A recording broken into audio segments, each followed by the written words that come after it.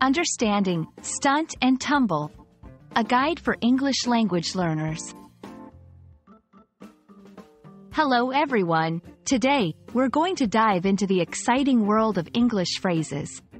Our focus is on understanding the meaning and usage of the phrase, stunt and tumble. Whether you're an English language learner or just curious about this phrase, you're in the right place. Let's get started.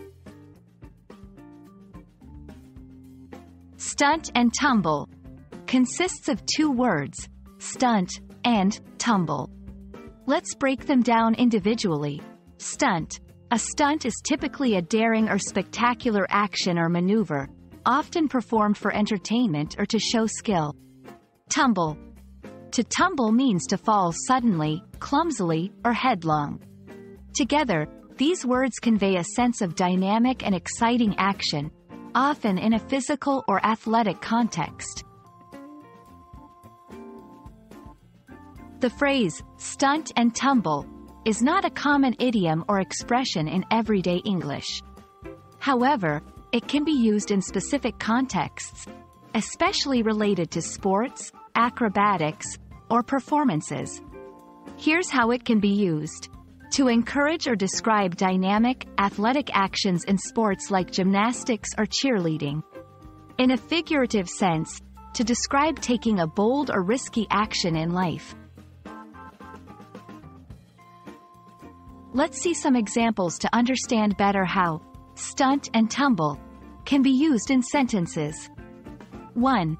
In a gymnastics class, all right team, let's stunt and tumble. Show me what you've got. 2. Figuratively speaking, starting my own business was a real stunt and tumble, but it was worth the risk. Cultural references.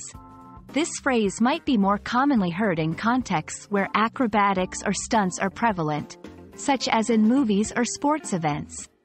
Popularity. It's important to note that stunt and tumble is not a widely used phrase in everyday English conversations. I hope this video helps you understand the phrase, stunt and tumble, and how it can be used in English. Remember, language is full of colorful and dynamic expressions, and exploring them can be a lot of fun. Keep practicing, and don't be afraid to stunt and tumble with your language skills. See you in the next video.